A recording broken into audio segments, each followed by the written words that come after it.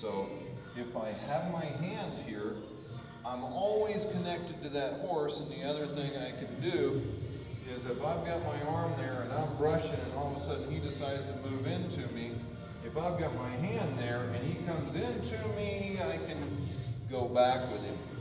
How many people get stepped on when they're standing here going, hee, and all of a sudden their horse is on their foot?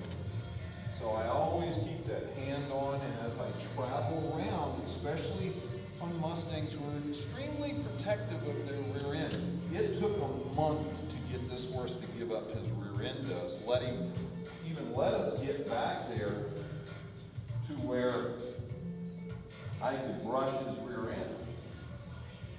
Okay? But as I travel around this horse,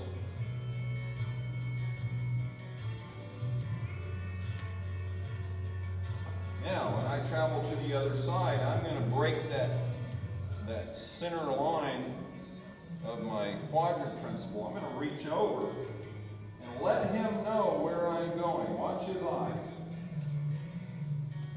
So I just registered, I just flicked the switch on his brain. I said, now this eye is going to be dominant.